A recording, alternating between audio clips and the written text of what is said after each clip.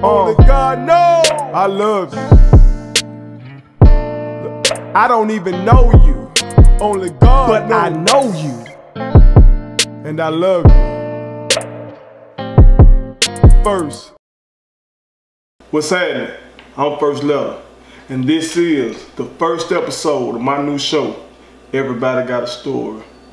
I started this show because I wanted to shed light on some of the extraordinary stories of extraordinary people who ordinarily don't have an opportunity to tell their stories. We have people like that among us every day in our communities. But because they don't have the money or the fame, nobody takes the time to just sit down and truly ask them questions. And so that's what I want to do. I don't want to try to get the big names and all that kind of stuff. There's plenty of shows that do that, plenty of podcasts that do that. What I intend for this to be now and into the future is a platform, again, for extraordinary people. I don't want to call them ordinary people or regular people because they're not famous, because these people that you will see on this platform are indeed extraordinary, and they have extraordinary stories. It's just that ordinarily they don't get a chance to share. And so I could think of no one better to start it off with than my mother, Mary Wells. Without her, I have no story. But in her own right, her story is incredible.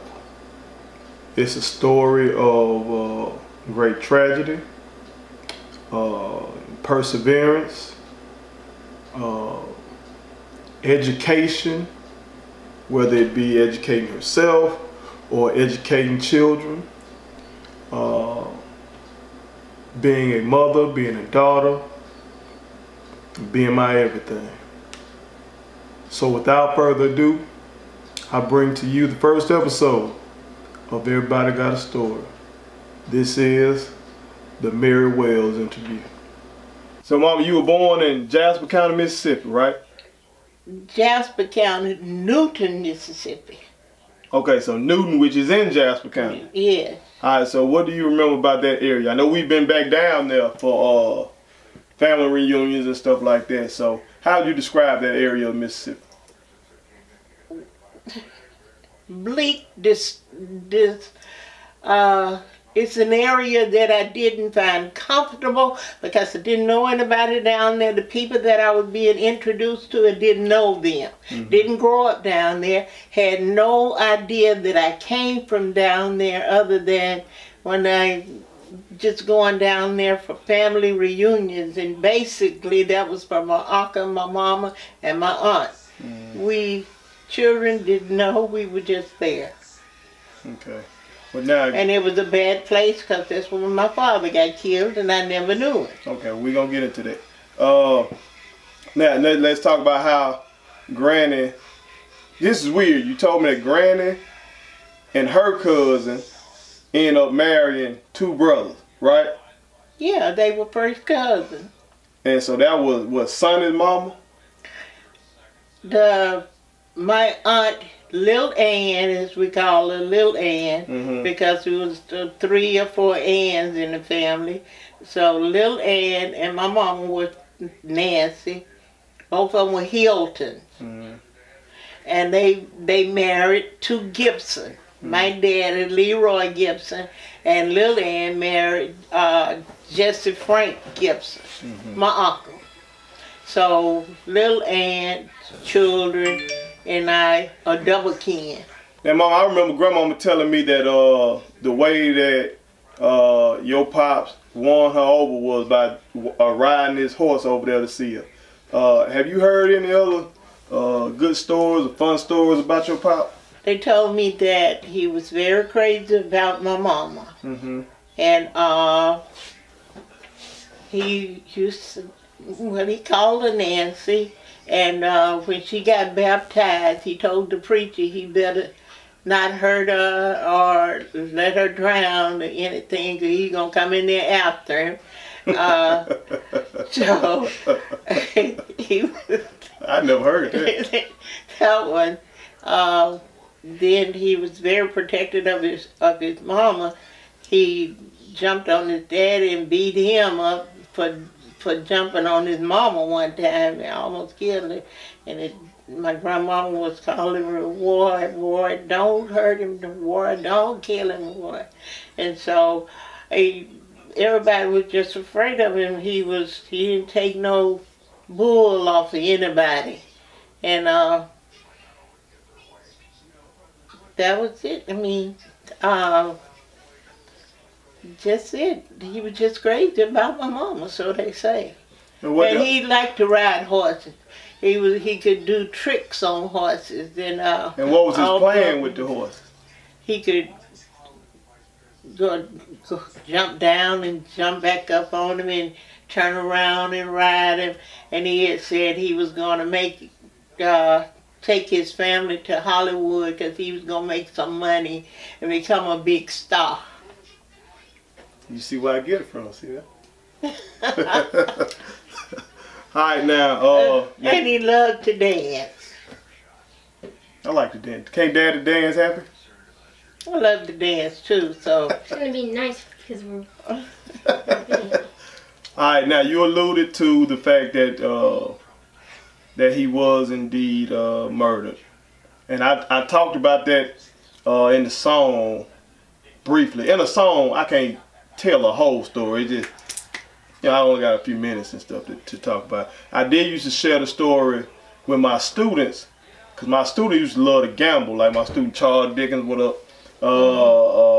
And I used to tell them I didn't gamble because of what happened to my grandfather and stuff like that. So if you can you kind of touch on what Granny told you about that situation? Cause I think that's so unique in your story. And I said before to my fans that if there's a movie about my life, I want the movie to start with that. Because I feel like that's the event that really start to shape our family. You know, we lack strong men in our family, and until me, really. And then I feel like the murder of my grandfather kind of set that up. Well, my mother told me about it later on in life. Like, she didn't tell me as a little girl because I grew up thinking that somebody else that she had married was my father. I didn't know anything about my father until I was in the 11th grade. And she told me that she was with him. They were at a house party, I guess, and they were gambling. My granddaddy's cousin's husband got into it with another man, and my daddy was trying to intervene, but he had turned around and started walking off, and the man took the knife and stabbed at him just as he turned around, and he hit him right in the heart with the knife.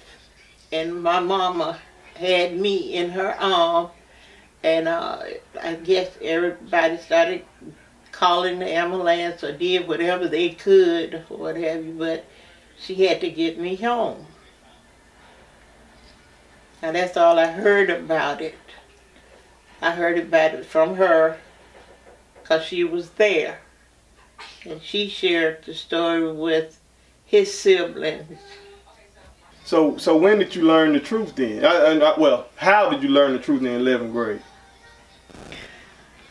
Okay, my grandmother was a Chapman, Lily Bell Chapman, and her brother, oldest son, had heard that I was in Mississippi, Canton, Mississippi.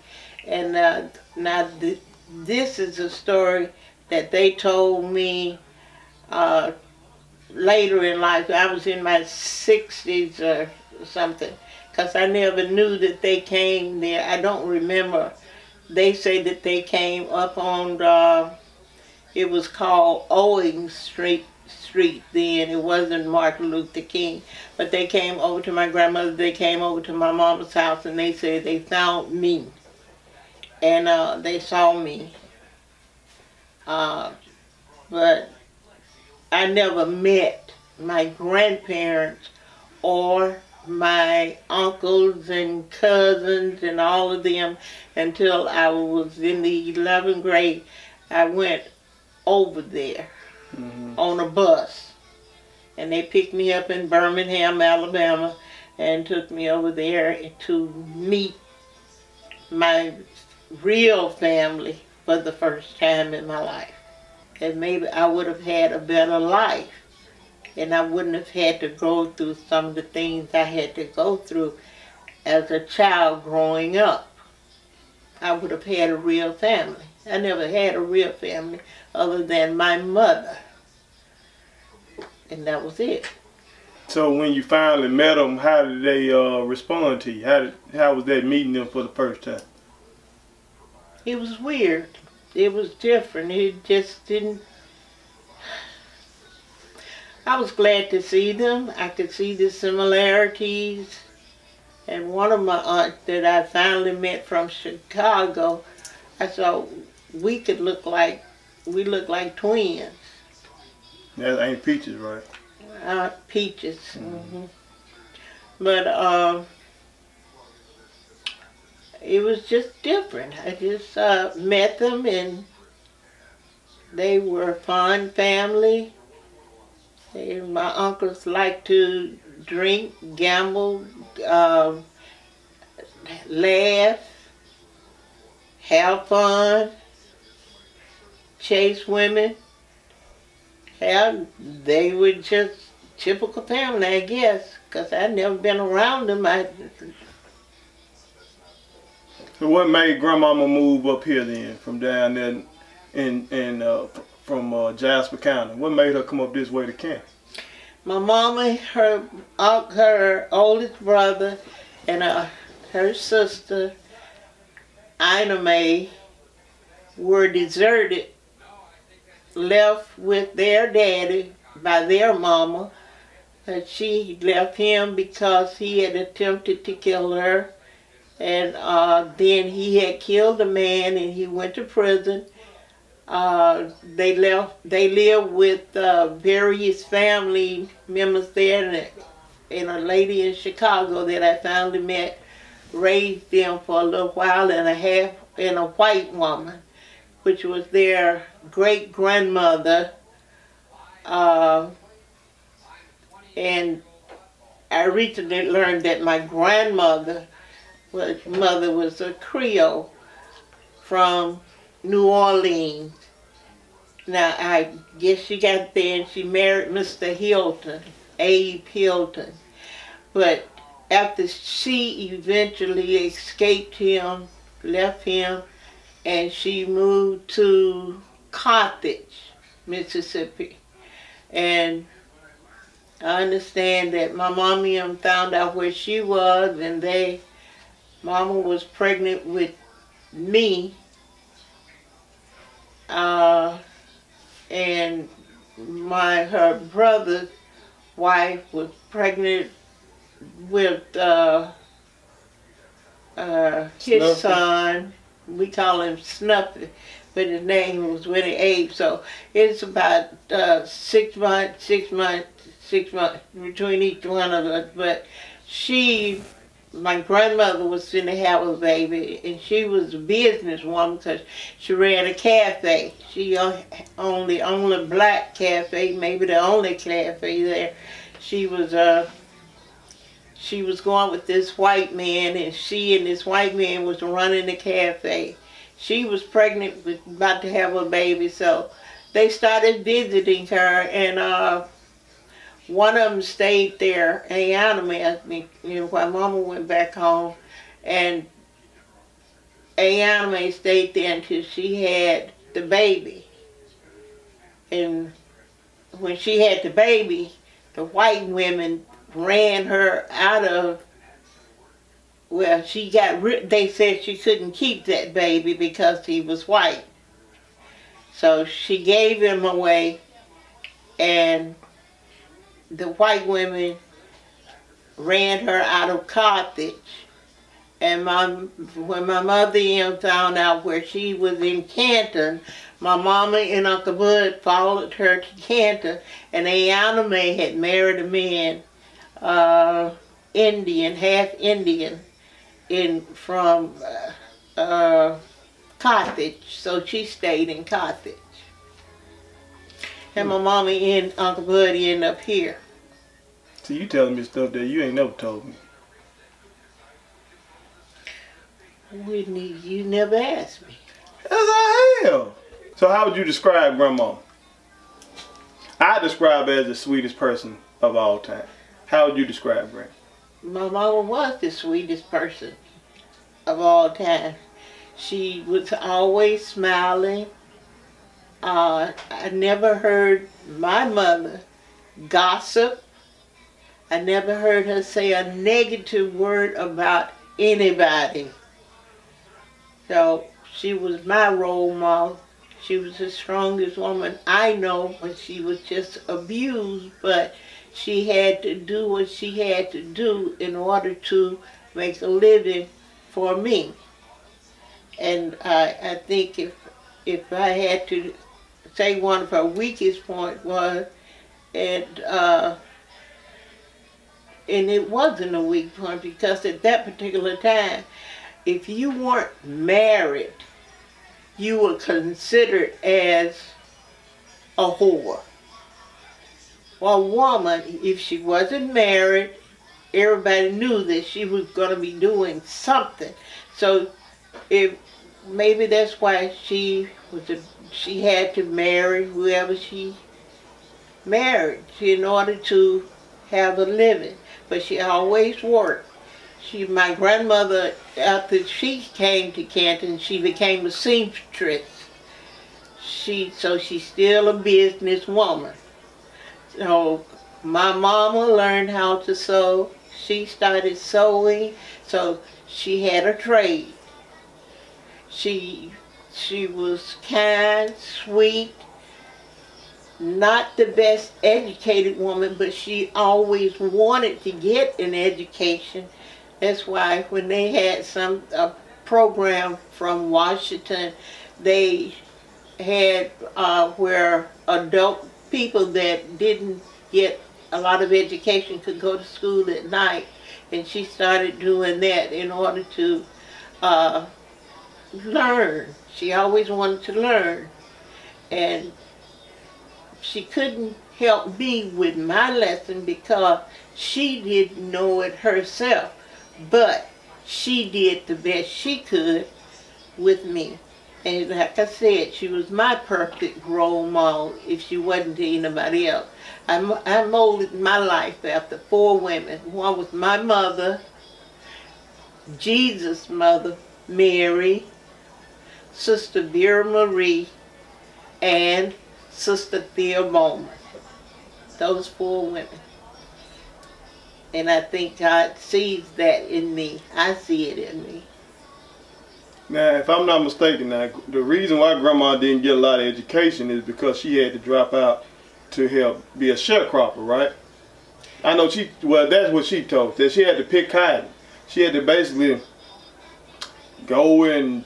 Well, that's what I said. The situation back then didn't allow... A lot of black kids had to do that. Didn't get a lot of education. I learned that my father had a first grade education, and that was all. So all the other things he learned were, as we call it, street knowledge today, or common sense. Common sense and what you learn from life. So what did you want to be when you grew up then? Because you were a good student. and all that kind of stuff. Okay. So what? Initially, what did you want to be? When you were my daughter's age, when you were my son's age, what did you want to be when you grew up? I just wanted to be alive. I wanted to survive. At your daughter's age, at that particular time, I wasn't thinking about a career because I didn't even know the word career. But you know how she wants to be a doctor, or one I'm day saying she wants to be a dancer. your daughter's 8 years old. At 8 years old, I was very mean. When I started school, I was a very angry girl, and I stayed in fights. I remember getting in a fight with a 12th grader, and I literally beat her. I got in a fight with a boy. I got a scar on my leg from I rolled on a piece of glass and blood was running down my leg, but I was after him, and they were trying to get me from him. But I was just angry, an angry child. I was an angry child.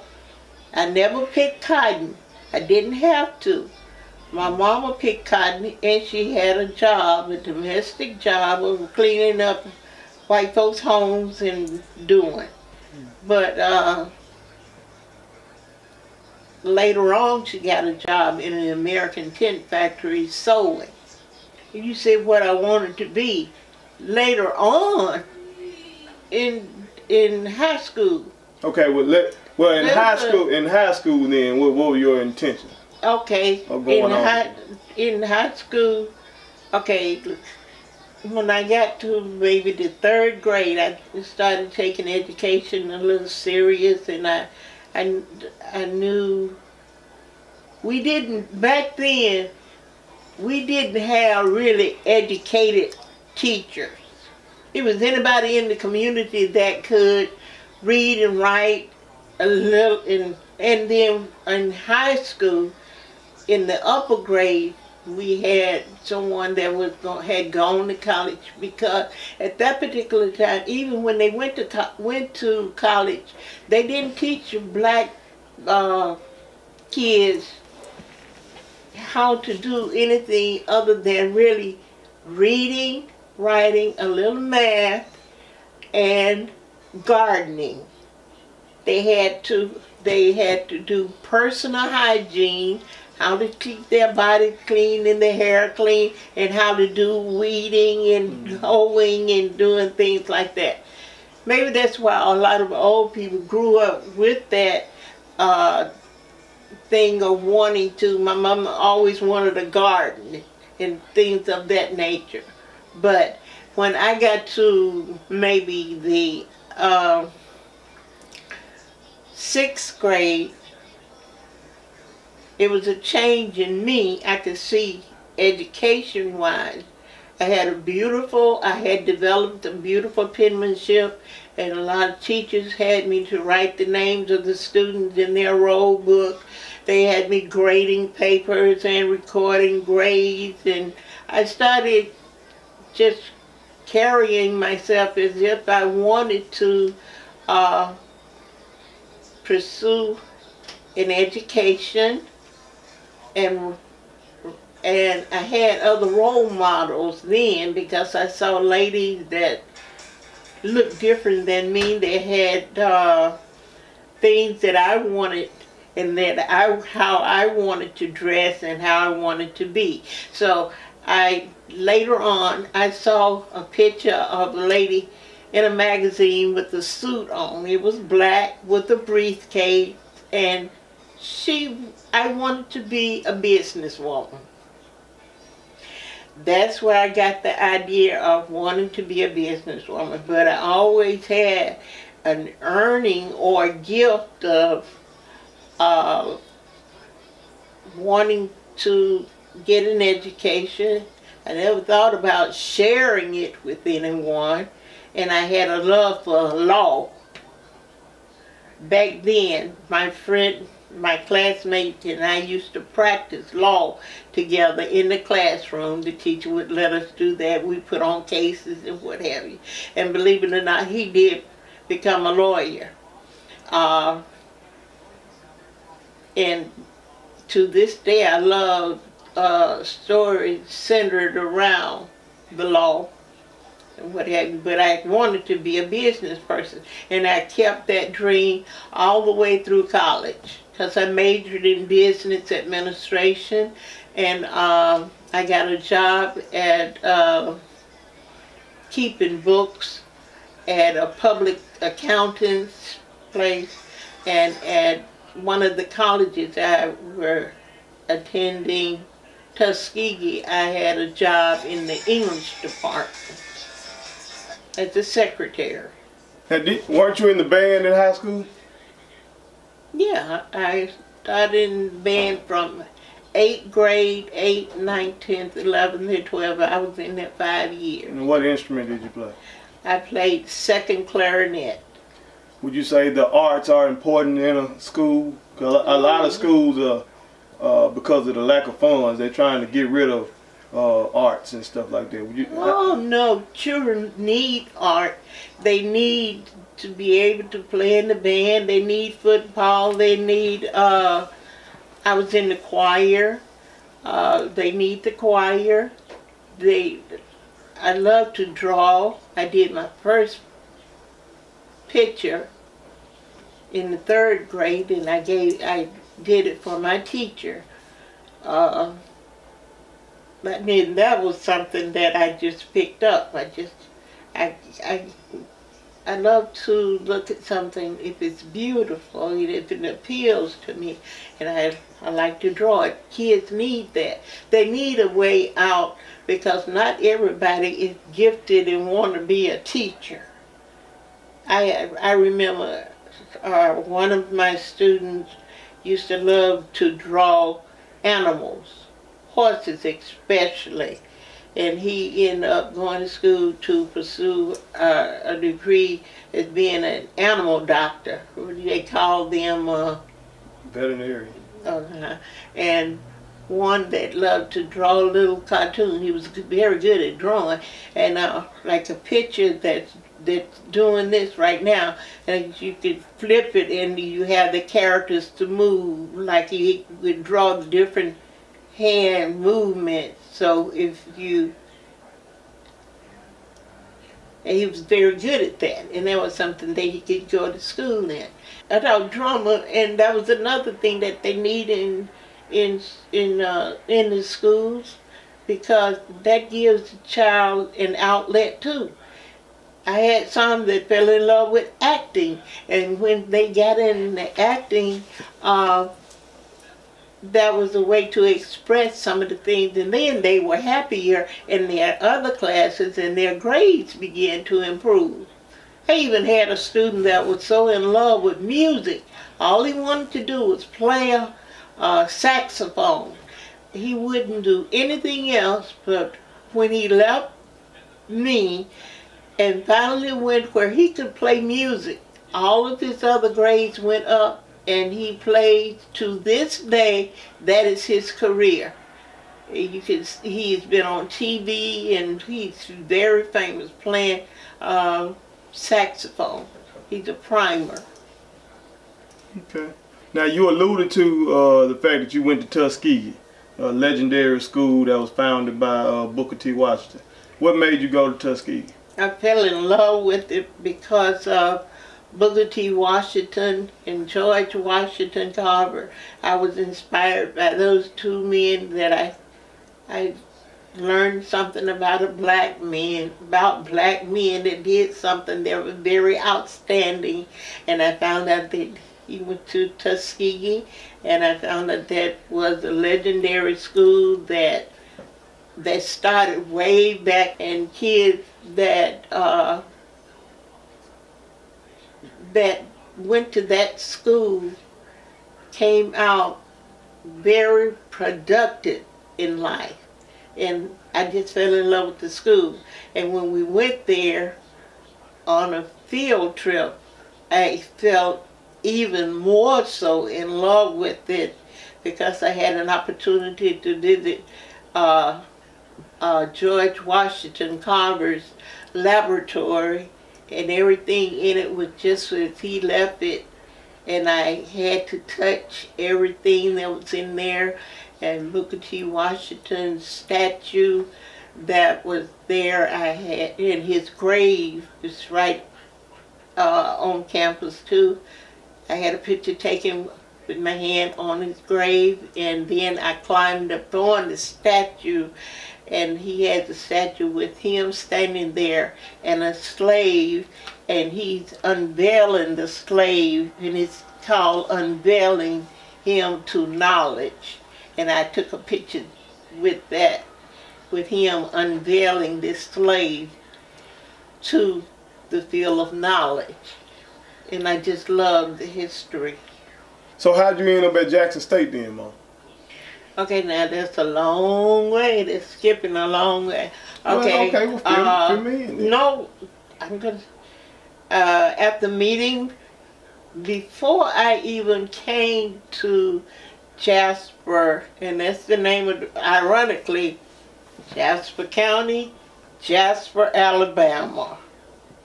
Okay, I understand my grandmama and my granddaddy came there. She followed her brothers, the Chapmans, up there.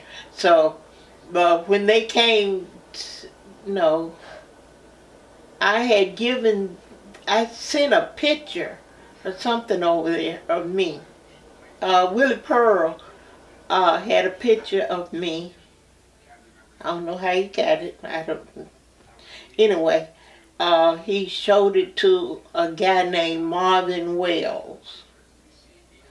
And Willie Pearl told me that he said, after seeing that picture, he told him, "This is going to be my wife."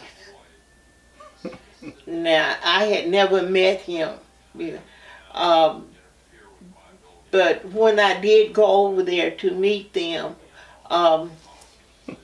Willie Pearl and Marvin Wells, all dressed up in his army, he was in the Marines, his Marine outfit, came over to my grandmother and granddaddy's house.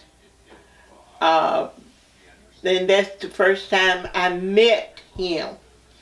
Okay, and so basically all this went down before Jackson State and all that kind of stuff. Okay. All of this is a whole nother. Well, I was getting ready to ask you all that anyway, so you can just go. I was getting ready to ask you how y'all met and how was it being a military wife and all that kind of stuff. So you can just get into that. Well, I'm going to say I didn't start at Jackson State until a lot of things had happened before. I got married, came home, had Tracy before I came home, got pregnant with Curly, started back at pursuing my education. Had gotten a job and all of that, and then that summer I started at Jackson State. Okay. All right then. Well, let's go back then. So you said you and Marvin met through this guy Willie Pearl having your picture. Yeah. And you don't. And he's not a member of our family. Yes, he is. Okay. Willie Pearl Chapman is my cousin. So you sent the picture to the Chapmans. Or did you send the picture to the Gibsons? Maybe I sent it to the Gibsons. And somehow he just got hold to the picture. But see, they had been over there and they're the one that found me. Remember? They found me in Mississippi. Willie Pearl's brother, two of his Baby and Larry. They came over to Mississippi, Canton, Mississippi, and found me. So maybe I gave a picture to them. I don't know. But I don't even remember them coming. See, I'm asking about this, Mom, because this is weird. Because in today's society, a whole lot of relationships start from a picture. Through these phones and stuff. You post a picture, you like the picture on there, if it's a girl, usually girls will like a boy's picture if they think he look cute or whatever. Then the boy contact him, or a dude will like the picture and then he contact him through the phone. That wasn't the case. Yeah, I know that because that didn't exist back then. But I'm saying it's still like that's the old school Instagram. Instagram is the site where you don't do them and post pictures today. So it was like an old school version of Instagram love story. Okay, that's crazy. Now you said he was in the military. He was in Marines. Marines. All right. Now when you saw him in the Marine get up, did he approach you and tell you? No, they came over and I had to be introduced to Willie Pearl too, because I'd never met him. My cousin, Neva, my aunt, my daddy's baby sister, introduced me to Willie Pearl, her cousin, and Marvin Wells. I was not impressed by the uniform or Marvin Wells. Why weren't you impressed? You mean just the looks or his personality? No, first of all, he looked like a white man, pure D white, blue eyes, red curly hair, the whole thing. If you didn't know that he was black, you wouldn't have known he was black by looking at him. Now Willie Pearl is by Choco, but then Willie Pearl's mama was half white. They married my uncle Chapman, so that's why Willie Pearl was Yoko. But Nora, her Aunt Nora. But and when he walked off, he was switching. That turned me off. What you mean he was switching? Maybe he was just trying to strut more. He probably was just trying to show out for you or something. I just stood on the porch and looked at him walk away, all the way around the curb. It looked kind of funny with the switching. That was. So how did he end up winning you over then? If he didn't impress you at first, then how did he end up? He said he was gonna marry you, and he ended up married. So how did he pull that off? Oh, while I was over there, they had a dance at school, and I had a blue dress. So you went to school over there for a little while? No, I went to the dance. I went. So with some Uncle of the Charlie was in high school. Oh, okay. Neva had finished school, but I went to the dance with Charlie. And I was very little. I was so little I was afraid, I was ashamed of myself. I never had a lot of confidence in thinking that I was pretty. Everybody else thought I was pretty, so they say. But anyway, I went to the dance, and in the process of dancing, it was with somebody, I twisted my ankle. How did you twist your ankle? I don't know. I had on a little heel trying to dance, and I twisted my ankle, and I had to hop over to the chair, and he came over operating on my ankle. That was it. He was trying to fix on my foot. We just started talking. So if you had never twisted your ankle, it's quite possible that no marriage and the 3 kids that result of no nothing. We talked, and then he came over the next day, and I think we exchanged addresses. He got my address, and he started writing me. And when he left, he went to Vietnam, and so going to service country sounded like it was lonely. I started writing back to him, and for the length of time, the year or two or whatever, I wrote it. Sent him cookies, sent him another picture, and he had a big picture. So he was a sergeant, and one of his guys could draw, and he drew a picture of me on a sheet of paper this big and that wide. Beautiful picture. I had it fold up and fold up. I should have put it in a frame because it was just like me. It was beautiful. Now you were still at high school while he was serving? Yeah. So were you still dating this guy named Mosey Cole at the time? Yeah, I was with Mose for a little while, but see, Mose had 2 other girlfriends too. And he ended up, that's another story. Oh. Yeah, I know he went to Vietnam, and The first night over there, he was killed. So how was Marvin when he came back from Vietnam then? Very disturbed. I didn't know it at the time, but I was at Tuskegee then. My uncle then went to pick him up at the airport or something. And I rode over there with him, and they stopped at a light. A little kid was shooting firecrackers. They stopped at the light. He hopped out of the car, went and grabbed the little boy and was shaking him to death. And they had to grab him. I guess it was like It's called PTSD. oh, I don't know what it was called, Ollie. Hey, he was just shaking this boy. They called it shell shock back then. Oh, yeah, shell shock, and I've heard of that. But then he used to have nightmares.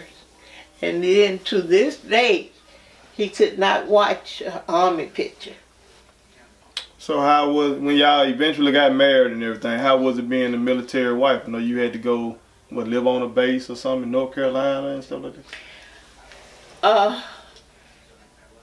At first, he told me I could stay at Tuskegee, and while he finished up his term in the service. Now, And hold I on, went on and married him. Did he volunteer for the service or was he drafted? I don't know. Okay. All I know is all four of the boys, 4 out of 5 boys went to service, and each one served in a different branch of the service. Air Force, Navy, Marine, and what's the other one? All of them went to service except Melvin. So, the plan was for you to finish at Tuskegee. That was the plan. So what happened? He reneged. Alright, so, y'all are married. He served out his time in the military. You got my sisters, Tracy and Curly. And you said you had a job. Now, was your first job doing the accounting thing? Or did you do that while you were in college? I did that when I was in college. But when we came home, I knew some people, and they knew me because I grew up here. And it just so happened that it was we had a white principal at the school, and there was a lady that she just left the job. I think she was sick, and she went on leave because she was sick, and they needed someone to sub for her until she came back. But and I got the job. I was invited to come and do the job, and I did it. I went over, and it was not in high school, so it was either 6, 7, or 8 grade, 6, 7, or 8, one of them.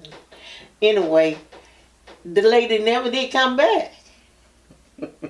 She never did come back, so I ended up with that job the rest of the year.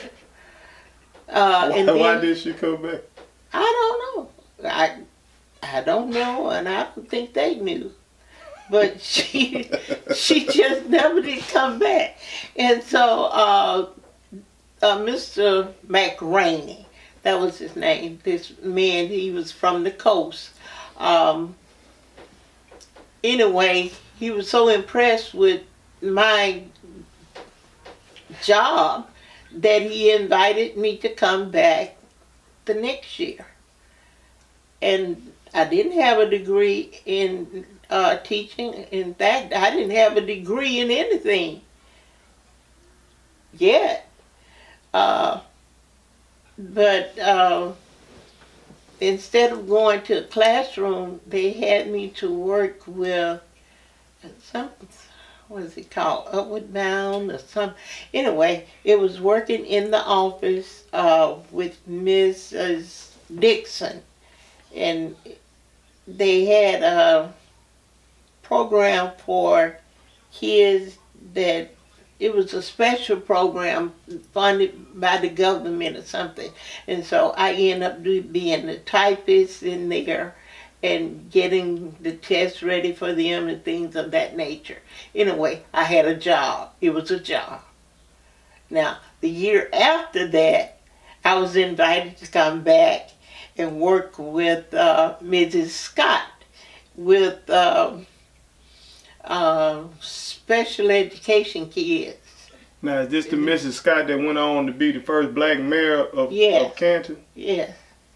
Okay. Uh-huh. And so I was her assistant in the classroom. These kids would come to us at least once a day, and then they would go to their regular classes. So while I worked with her, I was pregnant with Curly. And that was my experience of working with kids that were slow, but they needed help. Something, I don't know what they have a different name for it today, but I worked with her that year, and that was an experience. I remember there was one boy in there that everybody, he never would go to anybody's class except ours. That was the only class he would come to. And just, we had to be tough, and we had to, make them mind and everything. Now, I had 2 experiences in that classroom that I'll never forget. One is, I was afraid of the boy, but I had to be tough and pretend I wasn't scared of him. So I saw the principal walking down the hall. So I got really tough, and he just fell in love with me for some reason. But but the child is dead today. He was in a car accident, and that year we had 2 kids be in an accident, but the other one lived, and he fell in love with me too. He found out where I lived, and I don't know where he is now, but he got scratched up and cut up real bad. But he just fell in love with Miss Wells. Miss Wells, you were the best teacher I ever had. And I was not the teacher per se, I was the aide, teacher's aide. But that experience, and then I was pregnant with Curly. One day, they knew I had a fear of snakes. They put a rubber snake in my drawer. And I sat down at my desk and opened the dresser, and I saw that snake, and I flipped over backwards in the chair. My legs went up, and I hit the floor. And I'll never forget it. I saw, oh, and Miss Scott was just, first of all, she said, "You all right?" And then she just burst out laughing. Everybody was laughing except me. I was so embarrassed. You can imagine my legs going straight up. Yeah, I mean, every teacher got one of those. I had embarrassing stuff happen too. So I mean, but that was just cruel. That was. From there, that's how I end up at Holy Child. Mrs. Scott heard there was a lady over there that was getting ready to go on maternity leave, and Miss Scott knew about it, and she recommended me, and I went over for an interview, and I was invited to come over and teach. It was 4th grade. So I still, at that particular time, I was going to school. In fact, and Holy Child was founded by nuns. Yes, there was only one black teacher over there.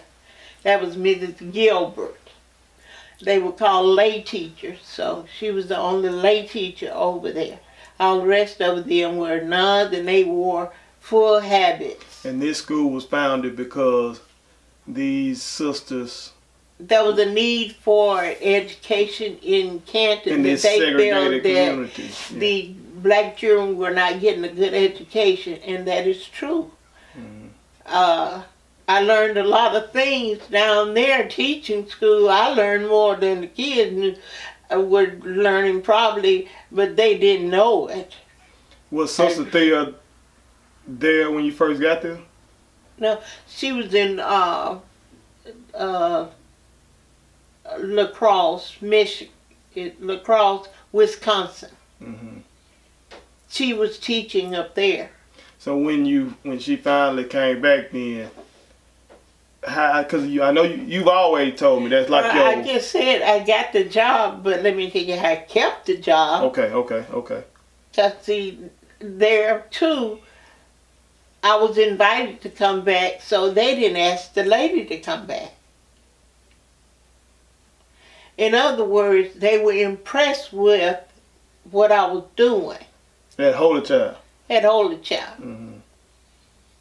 So I was invited to stay. Mm-hmm. Every year I was invited to stay. And then they moved me up from 4th grade to 6th grade. And then 6th grade, and one year I had to teach 6th and 7th graders in the same classroom. I would teach 6th grade over here for a while and give them something to do over here while I was doing. And when I went to teach the 7th graders, the 6th graders were involved academically. Eventually just lost 9th, 10th, 11th, and 12th grade. Went to 8th grade. Then I was invited to teach 8th grade. I stayed there 27 years. So about when then did you meet Sister Thea while you were teaching it? Sister Thea came in and out, and she came later on to stay because her parents got sick. So she came and got a job in Jackson at the diocese. And she stayed there to take care of her mother and father. And then one of them passed, and she had the other one to take care of, and then the other one went on, and that was it. She went back to La Crosse, but then she invited us to come up there, and that's where I took a class at Viterbo. You took a class there? Yes. I mean, you took your students there, or you enrolled in a class? I took a class. It was about 5 or 6 of us. How long were you there? Are you long enough to take a class? In the summer. You have summer classes. So where were the children? Where were Tracy and No, they were at home with my mama. For the whole summer? No, this didn't last a whole summer. You know how you all have workshops and you get credit. Oh, you went up there for a workshop. Okay. But it was considered as a class, and I got credit for it. I know you're talking about CEUs and stuff. Okay. Okay. All right. You know now, a lot of folks are pushing for Sister Thea to be a saint. Oh, she's already been canonized. No, she hasn't. Yes, she has. No, she has not, Mama. Well, they told me she had.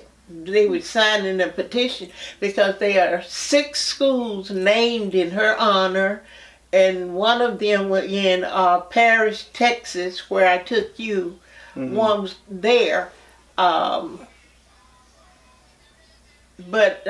numerous... She got one, I taught at one, in Jackson. Oh, yeah. A lot of schools are named in her honor, and people had to sign a petition. They had to scrutinize her whole life from her conception all the way up. Well, that's what I'm saying. They had to find out if she had any dealings with a man, or in school, or boyfriends, and all of that. Well, I'm saying from a personal standpoint, I'm looking at her right now on your wall, and you gave us a painting that was given to you, and she overlooks us in my room at my house. So I know this woman is meaningful to you. What were her qualities? Tracy as her godchild. Okay, so what qualities did she have that makes people revere her like this then? First of all, she loved God. She showed that in her actions and the way she lived her life, and she was an educator that taught people how to praise God. She taught the Catholic ministers how to preach to congregations and make them feel the Spirit and loosen up, as she says. Loosen up in the church and make them feel and come alive, instead of doing the same old mass. You know how dull a mass can become. You know, and I could write one right now. So she basically brought some soul to the Catholic Church. Yes, and that's what she was teaching. It was a title for it, and she was teaching school up in Wisconsin. Though she was actually teaching rich white folks' children in a college, Viterbo College, and when she was in Jackson, she was teaching ministers, the priests. Now, I know you stayed at Holy Child for 27 years, but you also taught at Canton High School, and all together, we combine that with your early years that you talked about previously. All together, you did over 40 years. What in the world made the average years for a teacher is like 3 to 5 years, and then they burn out. That's why we have a teacher shortage in the country right now. So what in the world compelled you to stay in that field, or what allowed you, what about you and perseverance, what about you allowed you to go for over 40 years when so many teachers don't last 3 to 5 years? Okay, now I told you I wanted to be a business person. Got a degree in business administration. I tried business after I retired to try it, and it didn't work out because I was sick and I didn't have the energy. But once I got involved in education. Now you also, just so, cause I know you got the bachelor's in business administration, but you did go on to get your... I'm going to explain that. All right. Once I got involved in education, and the sisters had me to take that workshop with the professional lady they had. But anyway, it was in education. And working there at Holy Child, and I already had a minor in English. I majored in business administration with a minor in English. So all I had to do is finish so many hours to get my master's in a field. So I just, they encouraged me to go to school. They paid for me to go to Wisconsin up there. And Miss Scott paid for me to go to summer school one summer. Each summer I went to school until I finished. Well, I finished and got my master's. Then I started working on my, finished and got my first degree. Then I started working on my master's in English education. I started taking educational courses since I was teaching. And so I was working on trying to get certified as a teacher. Mm-hmm. So that's when I had to take the National Teachers Exam, the written part, and I passed that. Anyway, I went on and got my degree in English education. But while I was at Holy Child, I discovered I had another passion, and that was writing, producing, and putting on plays. So is that why you didn't quit? Because you wanted to do the plays? No, it's not why I didn't quit.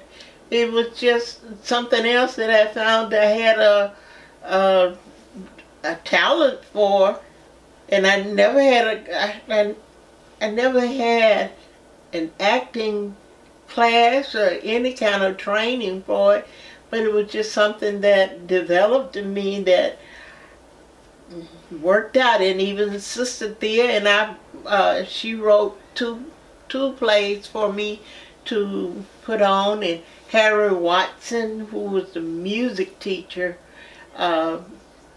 we just started putting on plays. I guess she saw this talent in me too, and so every year I was over the Christmas program. I either wrote it or I got to play and then just wrote the program and brought the other classes together and put on a Christmas play. And then one year, after changing principals, we got one principal by the name of Sister Kathleen, and she saw my talent, and she wanted me to write a play for her.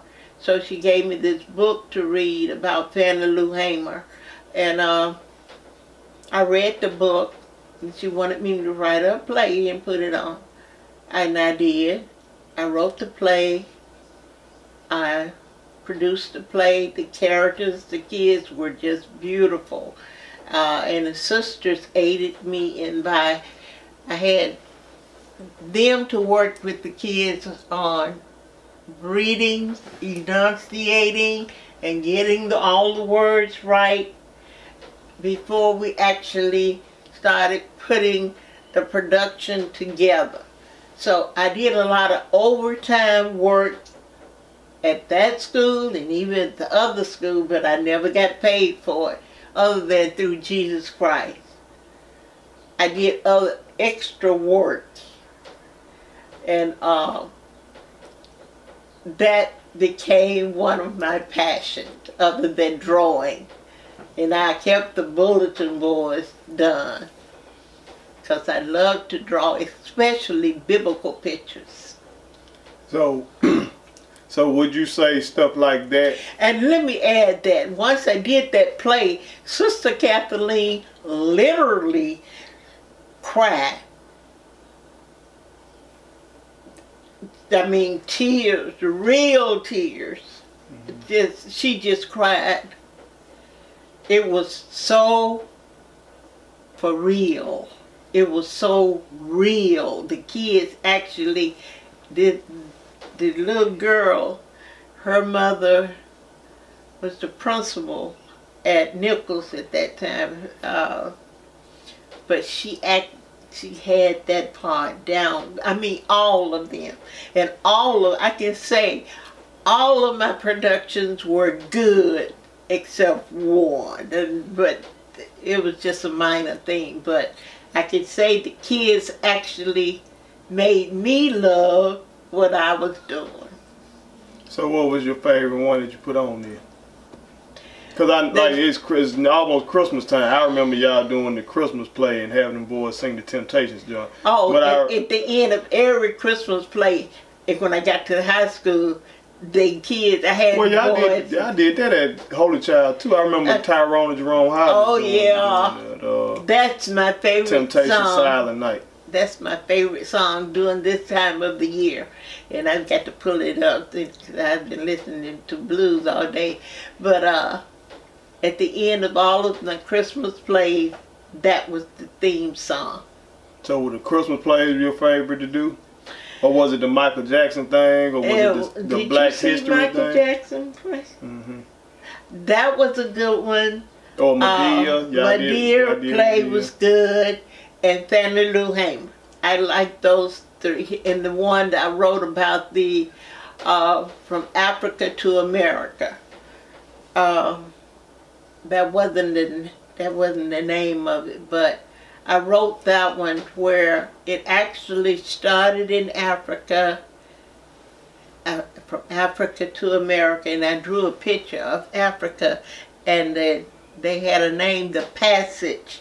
The Middle Passage. The Middle Passage. Mm-hmm. I had the chain coming through there, and then over here I had America, and I like that one too.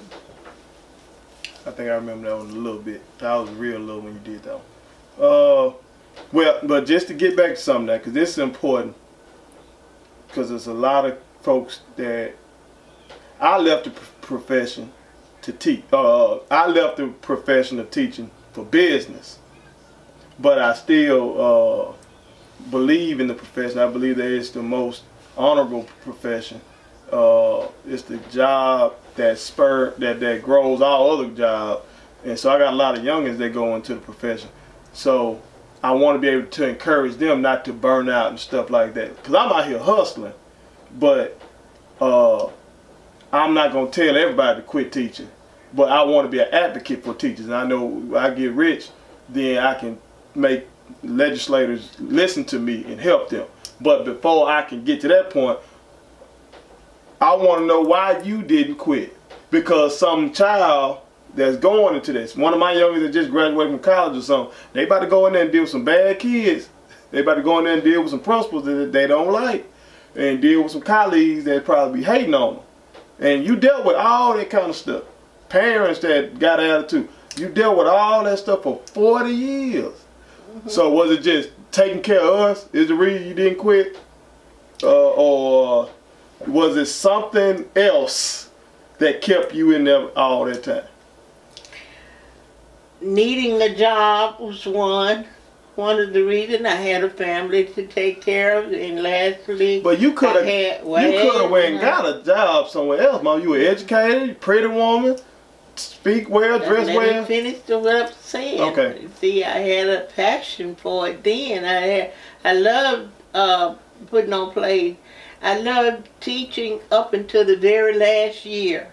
And it wasn't the kids, it was kids with the attitude. They had an attitude because they saw the principal treating teachers wrong and treating them not human-like, unhuman-like. And when I saw this, and they wanted to demote me from 11th and 12th grade to 9th grade because they wanted the kids to pick up what they didn't get in junior high. They wanted me to teach them penmanship, and they wanted me to teach them well, teaching them how to read was a good thing, but these were ninth graders, and ninth graders going through a transition that today that was not back in the day. I have to admit, we had better students then because we had better parents then. And today it's a different world because of different parents and grandparents. Grandparents are not there for those kids like they used to be, where the kids could fall back on grandparents when they didn't have the parents acting up. Now, grandparents want to party with the kids, and the parents want to party with the kids, and the kids don't have any stable root or anything to just clinch on to and to have a good parenting figure in the household. The kids are looking for somebody to help them survive, and they find that in gangs or a group. A gang will say, the gang will help me, and they go from, we have them at school for maybe 8 hours, but they go back from school back to the street because a lot of kids don't even want to go home. And I've had kids to write about not having a father figure at the house, and some that had the father figure at the house, but he wasn't a father. He never talked to them. He would go to work, he'd come home, he'd go to bed, get up, and go to work. You no interaction and no parenting, no conversation, no love there as seen. The love was probably there, of course, but kids, and I picked this up just reading a paper. You get into a child's mind just by letting them write. You learn so much about what's going on with their life and their families and how they feel about the world. And that's where I got the information about them. Kids love to learn. Kids are eager to learn, and they look for good role models. And I would say to any teacher, if you have it in your heart to love a child, and because they are unique, every child is unique, just hang in there if you can and be a good role model. And you just can't be that what they want you to do. You go to school, you learn how to teach, and you need the freedom to get in the classroom and actually teach, instead of somebody coming around with a pen and checking to see if you're up on your feet, and if you're looking at Tom, Dick, and Harry's paper to see if they're writing right or if you're talking right and what have you. You need the ability to really get out there, and like I could do this in my drama class, and that was the end of the day. That was kind of a relief. And teach. If you love to teach, teach. Don't let anybody tell you that you can't teach. If you want to teach, get out and do it. Be another Joe Clark. Do it. Now, so it seems like the most satisfying thing, or one of the most satisfying things you did during your time as an educator was put on your plays, but what was something else that you found gratifying during your years as a teacher? Working with the children, getting inside their minds, becoming a part of them, and letting me become a part of their life, and they becoming a part of my life. A lot of children today, I see them, they, Miss Wells, some will hug me. They can't now because of what's going on, but they tell me you're the best teacher I ever had. And I just said, Lord, every group that leaves me, I don't feel that I've taught them enough. Because I call them a different crop. Every year you get a different crop. You know, some crops are better than others, and some did. But you never feel that you did enough. And I feel that when they left me, I didn't do enough. Are they ready for society? I want them ready to be able to survive in this man's world. That's ever changing. And so the satisfaction of dealing with and loving children. Seeing the satisfaction of the eyes light up when someone really understands what you're trying to get them to understand. How did it make you feel when the young lady honored you with the poem in Washington, or you were nominated in Washington? That was Angela Jackson. That she had to write a paper, or give a speech, and she told them that I was her best teacher, and that was at Holy Child, and that was the 6th grade. And then didn't some young lady write poems about you and stuff? Oh yeah, she wrote 3 poems. She always hummed a song, and I did. At Holy Child, I was always humming. I was happy. And a lot of people in Canton call me crazy, especially with my degrees, a master's degree. I could get more money. I could get this and that and the other. And I was working there. Really, I didn't realize it until I left how much we were broke. We were broke when I saw one of your pay stubs. That's when I finally. I really didn't look forward to the paycheck. I didn't even know when it was time for it. When she probably checked it around, I was surprised because I fell in love with the kids and what I was doing. Well, you scared me away. That's why I didn't want to be a teacher, because I would see you in there, a stack of papers and grading those papers all night, and it wasn't a laptop like this. Like when I was teaching, I put my grades in. But no, one year I had to do like you did. But once I started teaching high school, I could just put all the grades in electronically. But putting all those grades in by hand and stuff. It had gotten easy then. No, I remember you with the grade book. I remember because if somebody didn't do the assignment, you'll put a 0 and put an X in it. You put the X in, so if the parent tripped about it, you can show it. That X means your child didn't even attempt to do the work. I remember all that. And I'm like, my mama was at work. I was at school. My mama was at work. And then I get home, my mama's still in there working. You still in there. You won't watch your soap operas. But while you watching your soap opera, you in there grading papers and stuff. It's like your job. You did not have an 8-hour job. No, you had like a 12 to 16-hour job. But it was a satisfaction to see that someone got a good grade. It really was. I don't know, I loved Holy Child because of the praying. I like going to church with them. I like putting on programs in the church. And then when they gave me the 8th grade, I like doing the graduation, inviting speakers to come to inspire the kids.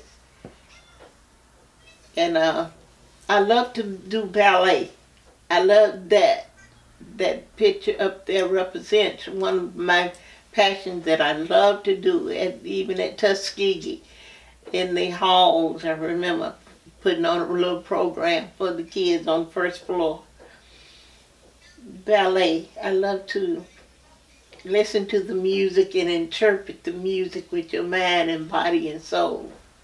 So what was the most difficult thing about teaching then? Lesson plans. I think most teachers would probably say that's up top 5. That's really lesson plan. Now it would be all right if you know the individual is not gonna really look at it or whatever, but you find some little nutty person that's gonna actually look through it. You really have to be on your P's and Q's. But I like the way Sister Kathleen divided the book up. If you have a book and it's got 1,000 and some pages in it, and she divided by 4, and you're supposed to be from right here to here at the 1st quarter. In the 2nd quarter, so many pages you're supposed to have covered. That's a pacing guide, basically. Yeah. I like that. I really like that. Okay, was it Was anything else tough other than the lesson plans? Oh, okay. I said dealing with some disagreeable parents.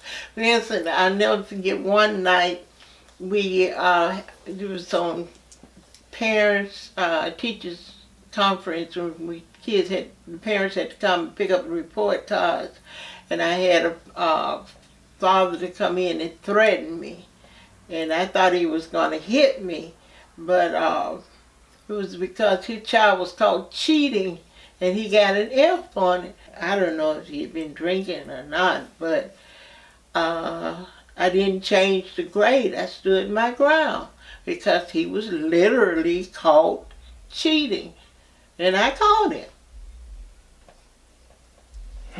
You did that for 40 years. Couldn't have been me. Oh, well, I had to be professional. Father Luke, the father that was down there when I left, gave me some good advice. You know, he said, stand your ground, but be polite, always be professional. Say something nice about the child at the beginning before you start laying in all the bad stuff. But he came in on me like that. He came in ready to fight. And I just kept my cool and stayed in my seat. Yeah, he would have got his fight messing with me that day then. Now some men came in making passes. I mean, really making passes. Want to know my number, and I'm here trying to talk about your child, and you're still talking about, I would sure like to take you out to dinner, blah, blah. Now, that in my worst year of teaching was my last one because they were just mean to me. I was old, and my last year at Holy Child.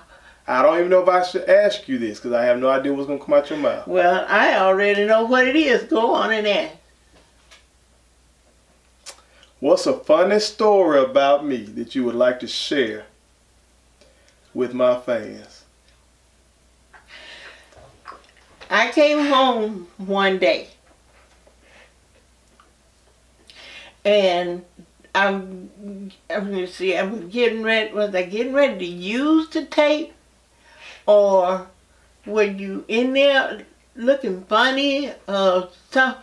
Anyway, this tape had a popsicle stick in it.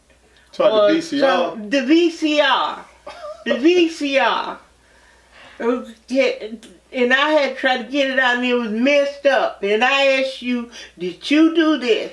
And I'm trying to make you tell me, did you do? And you're saying, no, it was a little boy that looked just like me that did that. That's what he said. And I knew somebody looked just like me did that. There is somebody that looked just like me. I saw him in college. I walked into the McDonald's, Joe and Ray and them, they'll tell you. Walked into the McDonald's, this guy was working behind the counter, and I stopped. Because I thought they had a mirror up in McDonald's. And he stopped and looked at me. And we both like, light skin, slim, big eyed, long neck, everything, to a T. So Marvin probably had a baby down there too. Marvin was hoarse, but he didn't. He wasn't this guy looked just like me. Spitting image of me, like I was terrified. Yep. Sure. Well, and another one, you told me before you were born that every once in a while, like when I'm eating something, it hit you right on the head and you could feel it. While in my stomach, you could feel me eating some stuff and it would hit you on the head. Didn't somebody try to buy me? Oh, yes. Let's see who was in the hospital. We went to the hospital and we were sitting on the outside there. And this limousine pulled up to pick up these white people. This white lady and this white man looked very rich. And they stopped. And just was amazed by you. They just loved you. And they asked me if I would sell you to them. And they promised to give you the best of everything. You wouldn't have to worry about anything. You would have the best life ever if I would just sell you to them. Well, I'm glad you didn't. Those people probably would have made me their personal slave or something. Adam, you were a toddler. I know. Mom, I was an infant. Sound like I was an infant, a newborn. No, you weren't an infant. You were a So toddler. what we were doing at the hospital? We were there, I guess. For another reason? Yes, we were sitting on the outside. Maybe Mama was in there visiting. Maybe Mr. Willie was in there. I don't know. It was the VA, so it had to be Mr. Willie was in there, I guess. Oh, you made the right shit. These people do stuff like that. Slavery still go on there, or they would have sold me to somebody, or they wanted to buy you, Adam. They might have bought me and sold me. Why are they gonna buy you and sell you? Sell my body parts. All that kind of stuff happens today. These kids going missing. Before this pandemic hit, one of the biggest stories in the country was child abductions. Okay. And they selling parts. They selling body parts. They're selling kids into. Adam, you were high yellow. And I had you dressed real pretty to really set out your color. You're darker than you were then. You were high yellow. That don't mean they gonna treat me right. Like it was curly, really good, and I had you looking pretty. So you thought they were serious and were gonna treat me right and give me a rich life? Oh yes, and I wondered a long time. I said, did I do right? He would have had a better life, maybe. No, Mom. I keep telling you to quit saying that. You made the right decision. Okay, we finna get this money. I ain't worried about that. Okay, because through struggle now I can relate to everybody. See what I'm saying? I can relate. If I went to them people and just, even if let's say best case scenario they're gonna treat me right, that would have been weird. First of all, I was a black boy. Eventually I was gonna figure out I was a black man. And then I would have been messed up in the head like President Obama was messed up in the head. Oh, yes. And then I wouldn't have been able to relate to the people of the struggle and stuff like that. So, it's good. Okay. That's good. You did a great job with me. You need to stop that. All right. Last question. Now, my most popular song to date is Honoring You. Now, you know it's called Mama Sick. But most of the song ain't about you being sick. The hook says Mama sick. But most of the song is about Mama is sick. I know, Mama. I know. You all that medicine I'm taking. I know, but most of the song is a tribute and telling your story really and thanking you for taking good care of me. That's what I'm saying. Okay. You right for not selling me to no rich people. Because I just said in the beginning of the song, wasn't for you I would have sold dough. I'm very attracted to that lifestyle. You know that. I love The Godfather. I love Paid in Full. I love all that gangster stuff. I'm amazed. I am really amazed, and I asked God, how did I do it? And I couldn't have done it without Him. But what I'm saying is my most popular song is about you. Okay? Okay.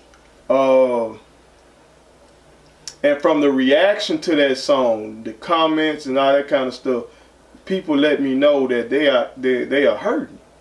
Like a lot of people, either their mama passed on already, people saying their mama passed in their arms, or sad today. Or they had a lot of people can't even hold their mama or even kiss them or anything. They can't even be with them because of this pandemic. Yeah. And every night I see they give a tribute to the ones that are gone on, and most of them are my age and older. And right here in Canton, Curly's friend, her grandmother just passed, and the irony is her son passed this week, the same week. Her son, he was a hero. He rushed into the house and got a lady out. The house blew up, and he went in there and got her. He's a James, and he passed away from this COVID-19, and his mama just passed yesterday. He passed about 4 days before her, and both of them dead now. And I knew him, and both of them go to church. We're going to church back here. She was 103. All right, so with that in mind then, and knowing that there's a lot of people that can't be with their loved ones this holiday season, and like I said, a lot of my fans absolutely love that song that I made about you. What's something that you would say to them? Because I say every one of the comments, I always respond to them and give them encouragement, stuff like that.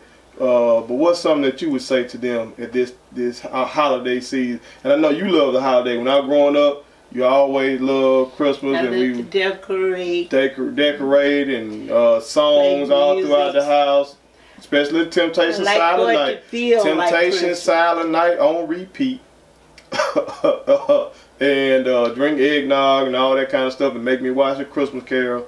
But there's a lot of my and that's one of the plays I love to put on too, the Christmas Carol. There's a lot of my fans that can't do that right now with their mama. So do you have an encouraging word for those that's dealing with that, and for those who have to be like a caregiver? There's a lot of them that have to be a caregiver like I am to you right now. You know what I'm saying? So do you have anything inspiring you can say to them? First, I'd like to thank them for watching the video, and I appreciate their comments about the song. I love the song too, and I thank you for doing it for me. And I'm so happy to be here to hear it and appreciate it. And I would say to anyone that has a mother that's still living, just love her, because you only get one, regardless of what kind of mother she is. I mean, you could help bring her out. If she's one that is not a true mother, you can make her be a true mother by showing her a lot of love and affection. And that helps. And it's hard bringing up children on your own, being a single mother after being divorced. But I was fortunate enough to have someone that was my backbone, and that was my mom. So if you don't have, if your mother is still living, love her. Show her that love. And if she's already gone, remember the love that she gave you. It is still with you. It's in your heart. When your mother leaves you from this earthly body, she is not leaving you totally. She is always a part of you. She's in your heart. She's in your mind. And she's looking out for you. If God is, let her be that angel that would always look over her children and love her children. And because they know they can't stay here forever. Everybody has to go. But when they go, they're not gone. As long as you love them. All right, we're going to end it like that. I think that's well said. I appreciate you, Mama. See, it wasn't that bad, was it? No, it wasn't. Thank you.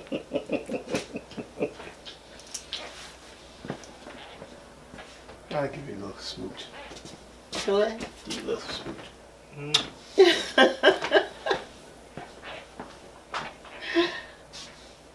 So that was my interview with my mama, Mary Wells. And I hope y'all gained something from that interview. I hope that her story gave you some kind of inspiration to keep fighting through whatever you go through. You heard her talk about her pain and just the fact that her father was murdered in such a heinous way, and growing up not knowing who her true father was, and finding that out later in life, and she didn't have any siblings. It's just her and my grandma. You know what I'm saying? But she was still able to fight through that. And my grandmama wasn't educated, but because she had to drop out of school to be a sharecropper, you know, dealing with this racist system, dealing with Jim Crow at the time. But my mama rose up to have a master's degree, and you know, she started working on a specialist. You know, and raised 3 kids by herself. So, and educated other folks' kids for over 40 years. So, if she was able to make it, you can do it. And for all you educators out there, or future educators, I hope you look at her and gain some inspiration too, and just heed her words. Heed her words. I did it for a decade. Okay, I did it for a decade before I got out here to be an entrepreneur. But she did it for over 40 years. And to be quite honest with you, she wants to go back. I won't let her. She wants to at least sub or do something. I said, Mama, your time, if you put in your work for trying to change the world, it's my time now. I strongly encourage all you real ones out there to sit down and talk with the ones that you love, you know, especially the elders. Because when those stories are gone, they're gone. Hopefully you saw that I learned some things about my mother just in that interview that I never knew. And so you got to talk to your people. Talk to your people. And especially all you real ones who are dealing with so much during this holiday season. Because I know many of you gravitated towards me and my music once you heard that the song Mama Sick.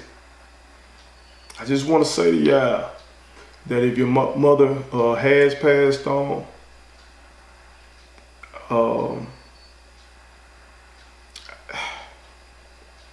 I know that hurts. I haven't lost my mother, and I know that hurts. I lost my grandmother. I think about that pain. That still hurts me to this day. I can only think about the pain of losing my mother. So I feel you. You understand? I really feel you on that. But I say, long live your mother. Or if it's your father, long live your father, whoever you lost. If you're like me and you're being a caregiver to your parent, keep fighting. You feel me? Keep fighting. God bless you for the good work you are doing. From me, my mother, and everybody at IG Entertainment, I wish you a Merry Christmas and a Happy New Year. And I love y'all. I appreciate y'all for watching. Make sure y'all like the video. Make sure you share it with as many people as possible, because we need more and more positive stories like this out. Make sure you follow me across all social media platforms. And make sure you shop with statement tees. Every t-shirt you wear makes a statement. But again, I appreciate y'all watching. And remember, everybody got a story. So listen. 1.